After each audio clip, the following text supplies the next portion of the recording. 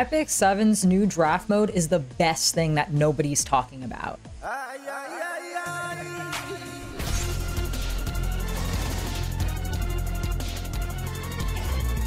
So if you watched my channel update video, then you know I've become pretty obsessed with Epic 7's new draft mode. So I wanted to make a quick introduction video for all the content I plan on putting out on this game. I actually think I might do like an introduction video for any game I'm going to be putting on the channel. So let's start from the top. What is Epic 7? Epic 7 is a hero collector. It is a mobile gacha game. But it has some of the most beautiful character designs I've ever seen. It's a turn-based fighting game with interesting heroes, tons of story, PvP, PvE, guilds, guild battles, events, and more. I played the game for about 5 years when it was first released, until like a little while ago when I quit. I stopped playing because I felt like the amount of money required to play the game had gotten outrageous. I could go on and on about how you have to spend money on banners, the packs they sell in the shop, the pop-ups they added to the game for FOMO deals, the thousands of dollars they want you to spend refreshing your stamina to farm gear, and everything else. There was a ton of reasons, and I was finished with it. PvP was a whale fest, the gear system is horribly unrewarding, and I was just done. I always thought to myself, why couldn't Epic 7 copy Tower Fantasy's PvP? Where if you just buy the character once and you go into PvP, everything's maxed out and everybody is on the same level in arena only. Or have some kind of fair game mode that wasn't dominated by how much money you've spent. The game is amazing. It's like Pokemon, but you want to bang all the characters. I had completely given up hope. And then they did it.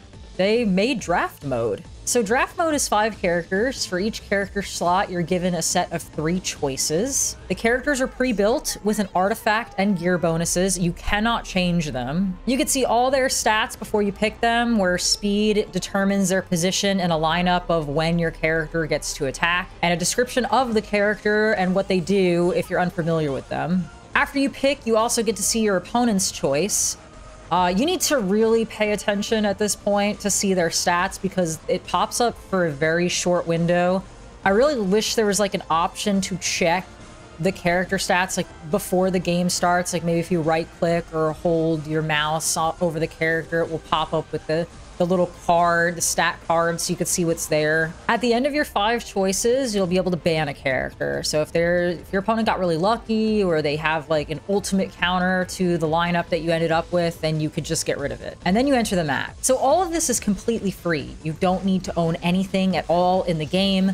You just enter this mode, you push go, and you play completely fairly with your opponent. So I think it's important to back up here a little bit. This is the single greatest feature that Epic 7 has ever added to their game. The only problem with this is there is no matchmaking and no ranked for this game mode. You can only access this through the world arena, and you have to make your own like duel room.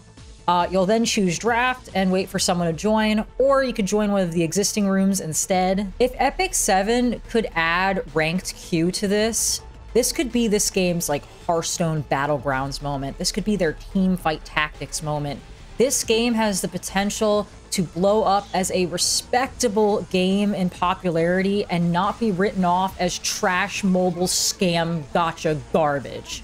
Now, the PvP could encourage you to play the rest of the game as well. If you fall in love with a character you keep picking in draft mode, maybe you'll want to pull them on the banner when you see them next when they come up in the future. Maybe you'll want a skin for that character and you'll spend a little bit of money. Maybe you'll want to dive into the deep story of this game and learn about your favorite waifu. The potential to gain actual playing customers through this free, competitive, and fun game mode is huge. I hope more than anything that Epic 7 makes a ranked matchmaking for this draft mode. Something else I don't feel like many people are realizing, the character pool we have here is not complete. Now, this could be for 2 reasons. 1, they didn't want to spend time and money coding like every single important character into this game mode. 2, they're considering seasons like Teamfight Tactics, in which the champion pool rotates every so often and keeps the meta fresh. But if it is the second choice and they are on the path to greatness, the idea of rotation to keep this game mode new and fresh is like one of the best ideas they could ever have. So back to the battling. You move into the actual battle of the game. You have about 15 seconds to select an ability, which is great in case you don't really know what the character does that you've chosen. You play the game, someone wins, and then you're back in the duel room you started in. Now, I've personally been doing best 2 out of 3 with the people that join my room.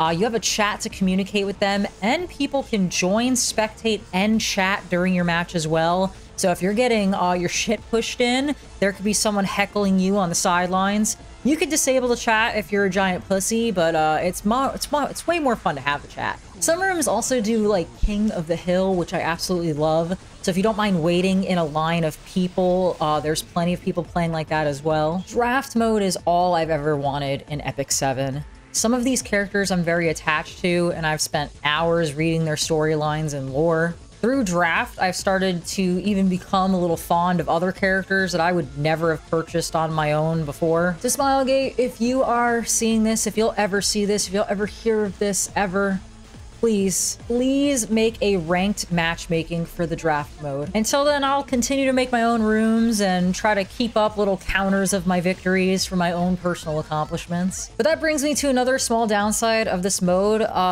It's in the world arena portion of the game. I feel like this is sort of by accident. It's really only just because this is the only place for you to create a custom room. But I think your account needs to be like level 50 to unlock this menu. So you would need to play the PvE mode of this game a lot to even get to this mode. It's important to mention you could technically do that for free. It's just going to take a really long time of you actually playing the game.